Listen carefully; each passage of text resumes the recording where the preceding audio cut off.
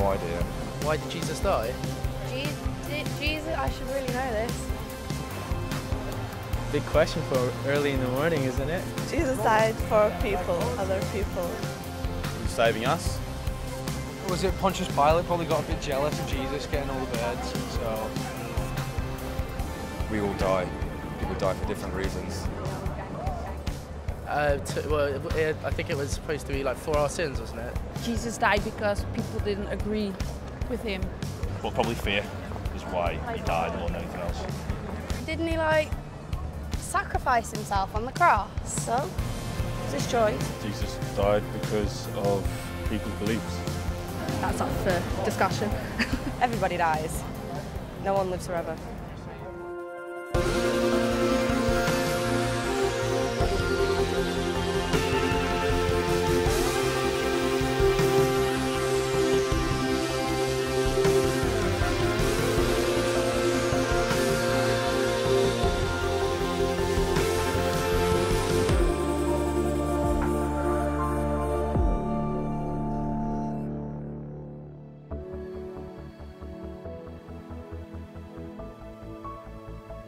The cross is the symbol of the Christian faith. It's kind of like the logo of Christianity. About a third of the Gospels are about the death of Jesus, and much of the rest of the New Testament is spent explaining why he died. I found that when I understood why Jesus had died, when I experienced what his death had achieved for me, it changed everything. Why did Jesus die? Well, the answer is because he loves you. There's a verse in the New Testament where Paul says, "The Son of God loved me and gave himself for me." You are loved. That's the message at the heart of the New Testament. And it's the message at the heart of this universe. If you had been the only person in the world, Jesus would have died for you. It's as personal as that. He loves you that much. His love for you is unconditional, it's wholehearted, it's continual. It's the greatest love you could ever imagine. And that's the reason for the cross. It's God's amazing love for you. And that understanding completely changed my life. But why was it necessary? What's the problem? You're created in the image of God. God loves you. He created you. That means you're God's masterpiece. There's something amazing about every human being, something noble, something magnificent. Human beings are capable of such extraordinary creativity, music, art, literature. God's made you creative because you're created in his image. Human beings are capable of great self-sacrifice, devotion, kindness. But certainly in my case, there's another side to the coin. We're also capable of bad stuff. You only need to open the newspapers to see that terrible evil going on in this world. But the world is more complex than just saying, well, there are these evil people and they're good people, because it's more mixed than that. People who are capable of great love and devotion and kindness can also do some bad stuff. I've done some bad stuff in my life that I deeply regret. I've hurt people that I love. The way the New Testament puts it is like this: all have sinned and fall short of the glory of God. The word sin can sometimes make me think of religious guilt or things like luxury chocolates and ice cream. The phrase "this is sinful" has become synonymous with something enjoyable. I saw an advert for ice cream that said, "It's so good, it's sinful." But sin in the Bible is much more profound and relevant to you and me today than we sometimes realize. We're not talking about accidental mistakes or eating too much chocolate, but our seemingly natural inclination to mess things up, to break stuff like promises and relationships that we care about, and even our own well-being. And often we look around at others and think, okay, I get stuff wrong, sure, but comparatively, I'm not that bad, right? There are people doing far worse things than me. And if we're honest, we've all done stuff wrong. Paul says all have sinned and fall short of the glory of God. And the glory of God was revealed in Jesus. And compared to him, we all fall a long way short. So you might say, well, in that case, we're all in the same boat. Why does it matter? But there are consequences to the things that we do wrong. And the New Testament describes the impact of sin in a few different ways. Just as the pollution of our environment is a major problem, Jesus said it's also possible to pollute your life, your heart. And this is the pollution of sin. The things we do wrong can spoil our lives. Sin poisons our relationships with one another, and it also spoils our relationship with God. The bad stuff in our lives is also addictive. Sin is powerful. Yeah, I resonate with what St. Paul said. What I want to do, I do not do. What I hate, I do. Jesus said, everyone who sins is a slave of sin. So for example, if you take heroin for a sustained period, you'll become addicted. But it's not just hard drugs. It's also possible to be addicted to things like a bad temper, envy, arrogance, pride, selfishness, slander, sexual immorality. This is the slavery that Jesus spoke about that has this destructive power over our lives.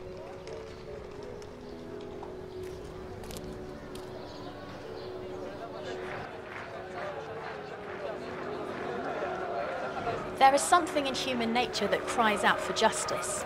Love and justice are not opposed. When we hear about a child being molested or about an elderly person being brutally attacked in their homes, we long for the people who do these things to be caught and punished because we believe there should be a penalty for sin. But it's not just other people's sins that deserve to be punished, it's ours as well. But it's easier to think about other people's and less so about ourselves. St. Paul said, "You therefore have no excuse, you who pass judgment on someone else. For at whatever point you judge the other, you're condemning yourself, because you who pass judgment do the same things." The things that we do wrong create a barrier. It's a bit like when you fall out with someone you love, like a family member or a close friend, and you can't look them in the eye. It's like there's something that's come between you.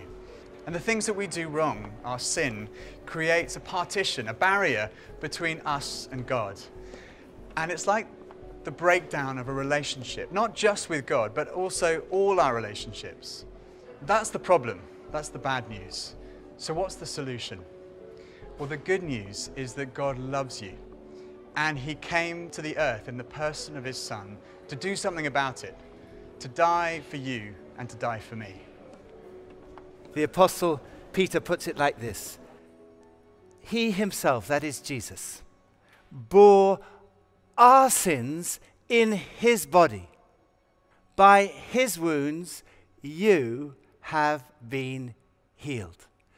It's been described as the self-substitution of God. What does that mean? On the 31st of July, 1941, sirens rang out from cell block 14 in Auschwitz concentration camp. A prisoner had escaped. And as a reprisal, the Gestapo selected 10 men, arbitrarily, to die in a starvation bunker. The 9th man selected was a man called Francis Gajewniczek.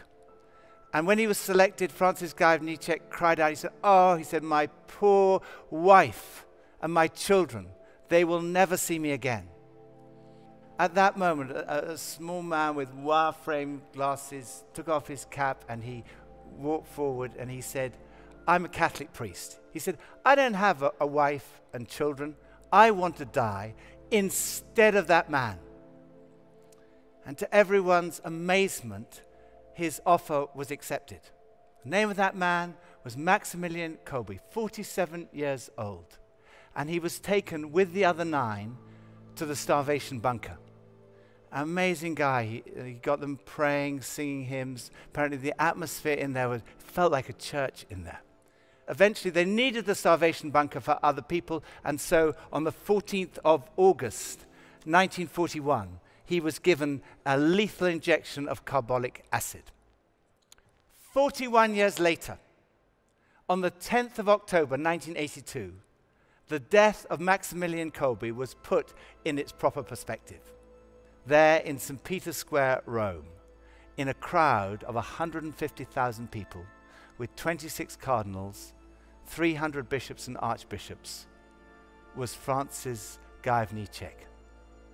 And the Pope described the death of Maximilian Kolbe on that occasion in these terms. He said it was a victory like that won by our Lord Jesus Christ. Because Maximilian Kolbe had died for someone else instead of someone else. That someone else was Francis Gajewniczek. I happened to see his obituary in the Independent newspaper. He died at the age of 93. And he had spent the rest of his life going around the world telling people what Maximilian Kolbe had done for him, because he had died in his place. And in an even more remarkable way, Jesus died instead of you and instead of me. Crucifixion was the height of pain and depth of shame. Yet interestingly, the New Testament doesn't dwell on the physical suffering, the torture, the crucifixion, because actually other people in history have died perhaps even more horrible deaths physically. Indeed, even now around the world, people are being crucified. But the suffering of Jesus was unique, because not only was he suffering physically and emotionally, but he was suffering spiritually, because he was bearing on himself your guilt and my guilt. The cross and the resurrection are like one event, and the results of the cross is like the different facets of a beautiful diamond. One facet is, it shows us just how much God loves you. Guilt is feeling bad about the stuff that we've done. Shame is feeling bad about who we are. And on the cross, Jesus took your guilt, your shame, my guilt, my shame. And therefore, there's no need for guilt or shame, because you are loved. Your worth is what you're worth to God. And you are of infinite value to God, because Jesus died for you. That's how much he loves you. Another facet is it shows the true nature of love. Love is not just a feeling. Love is more than words. It involves actions. Jesus demonstrated that. He showed his love by laying down his life for us. He sacrificed himself for us.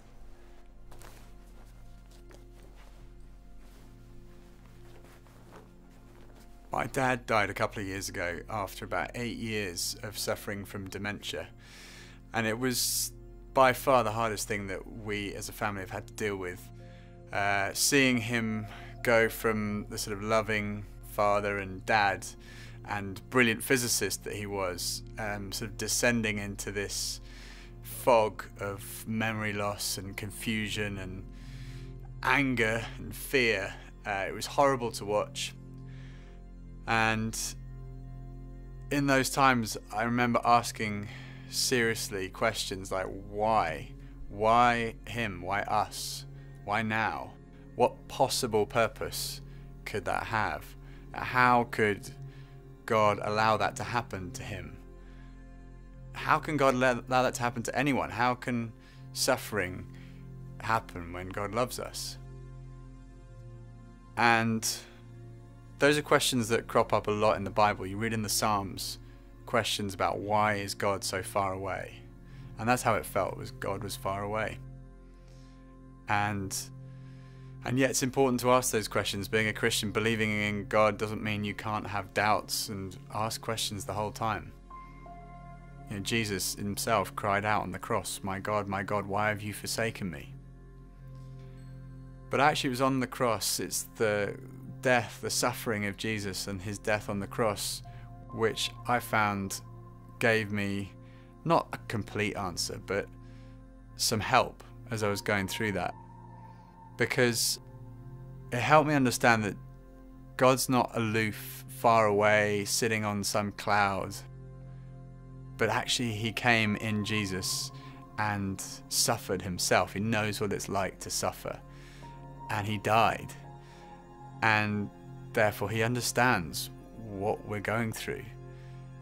If we're suffering, he's with us in that suffering. And eventually my dad died, and actually, sounds strange to say it, but it was a bit of a relief. And I had this strange sense of peace all the way through. And a lot of that was to do with reading about Jesus' resurrection. The resurrection of Jesus shows us that death's not the end. That ultimately, Jesus has defeated death. And that even though we might suffer now, one day there'll be no more suffering and there'll be no more pain.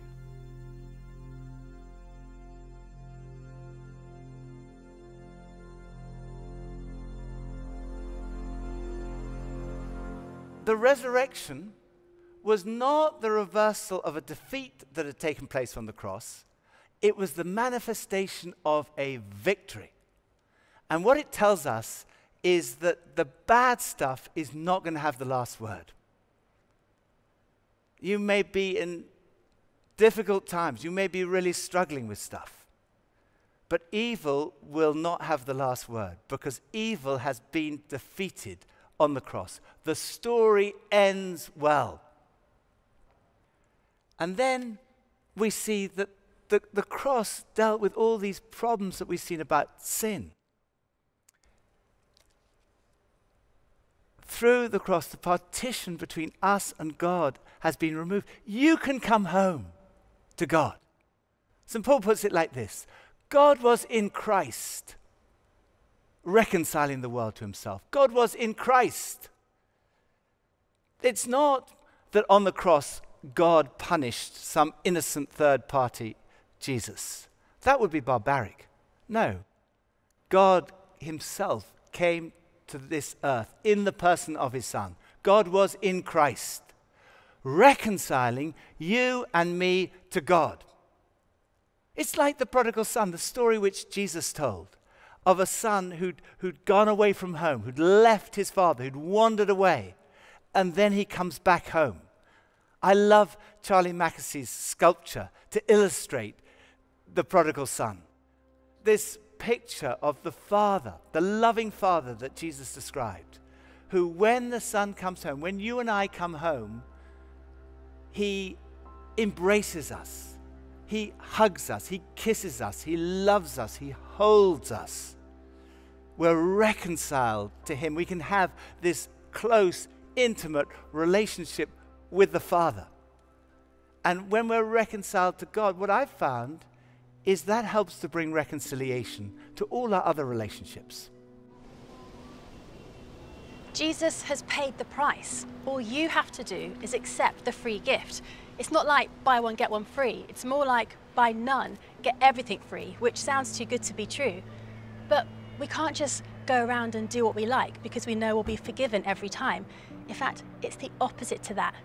Rather than being the reason to sin, it's an incentive not to sin. So I'm often asked, why did you get involved with crime? I say it wasn't a conscious decision. I didn't see the careers lady at school and say, there's a course you can do in armed robbery. It was just there. It was all around us. And it all started with weed and drinking, cannabis, the usual stuff. We used to steal badges off expensive cars and swap them up like trading cards. And it just progressed to the entire car. And I got involved with the people who were really pulling all the strings. So we went up to this guy's house who owed them a few £100. It was nothing to them. But the problem was he'd been going around telling everybody that he wasn't going to pay it. So they had to set an example. So they got this guy, he was in his garden, his little lad was there. So he got out of the car, grabbed this bloke, put him in the car, sat between us, and he drove up to what's called Niners Quarry and pulled a petrol strimmer out of the boot of the car, gave it to me and said, do his feet.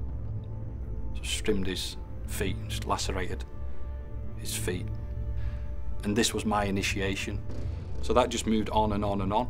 Cut a long story short, Leeds Crown Court, courtroom number 3, he handed me down 7.5 years. And I just thought to myself, that's it, gloves are off. If I'm gonna be bad, I'm gonna be the best kind of bad I can possibly be. Because I got moved from prison to prison to prison and put on category 8 maximum security because of my behaviour. And there's this lad coming round, another inmate, he comes up to me and he says, do you want to go on an alpha course? I had no idea what he was talking about. I said, look, get out my face, sunshine, before I slap you. I thought no more of it. And next day, and this kid's coming around with his clipboard again. So I'm just waiting for this kid to get within slapping range. And he must have sensed something wasn't right because he blurted something out really quickly. He went, you get Wednesday afternoon at a bang up and you get free coffee and you get free biscuits. All right, I'll see you on Wednesday. And we just started giving her a hard time, a really hard time. The thing that stopped me, it wasn't what they said because I wasn't really listening, but it was how they did it. They came back at me with love and compassion every single time. So I sat there on my bunk and I said the first real prayer I'd ever said in my life. I didn't know if I was doing it right or not. But the gist of it was, God, I need you to take away the anger, the violence, the hate. I need you to take away the addictions, which I've tried to fight and I just lose every time. And if you do that for me, I will live the rest of my life for you. But the next morning, I woke up as I always had done. Rolled over to grab the smoke as I always had done, but I couldn't touch it. Everything about it, the look, the thought, the smell, everything made me want to be sick. And I knew what I had to do, so I went and got my little stash and I put it straight out the cell window. And as soon as they'd gone, I started to feel a bit better. I started to calm down a little bit, but I was still freaking out. So I just said to myself, Daryl, calm down, go get a wash, go get a shave. And as I started to get a wash, I looked in the mirror and just stopped dead. Because I didn't recognise my own reflection. I was like, that guy's smiling. Not just smiling, that guy's beaming. And I noticed I didn't just look different, I felt different. Everything had gone. It was as if someone had unscrewed the top of my head and just poured freezing cold water in, and everything had been just washed out clean. So the chaplain comes onto the wing and I just told him absolutely everything. And he said, the man that went to bed last night is not the same man that's standing here this morning. You're a new creation. And that was it. I said, no more. No more fighting, no more drugs, no more nothing. If you owe me anything, forget it. If you're holding anything of mine, keep it. I don't want it, I'm done, I'm finished. Jesus has saved me. And then when it came time for my release, I knew I was going to go into full-time ministry. Reverend Mark Finch, JP, a magistrate, and he said, would you consider coming to Runcorn near Liverpool? We've got a new church plant, we're just getting going. There's a big problem with young people and gangs and drugs. Would you come? I knew it was the right place to go. So he picked me up from the gates on the morning of my release. Took me to his house, not her house, his home. And his eldest is his daughter Rebecca, who is now my wife and the mother to my two amazing children, Benjamin and Lydia Grace. My life just couldn't look more different than what it is now. Power of sin was broken through the cross. Jesus said, if the Son sets you free, you will be free indeed. Our addictions are broken. Before I was a Christian, I had a terrible temper. My father had a terrible temper, and I had inherited it, and I thought, that's it, I'm going to have a terrible temper for life. But what I found was that Jesus set me free. In other areas of my life, it's been a much longer process, and there's still things that I struggle with. To use two theological terms, justification happens instantly. You are put right with God instantly through the cross. But sanctification, that's the process of becoming like Jesus. It's a much longer process. St. John writes, the blood of Jesus cleanses us from all sin. We receive continual forgiveness.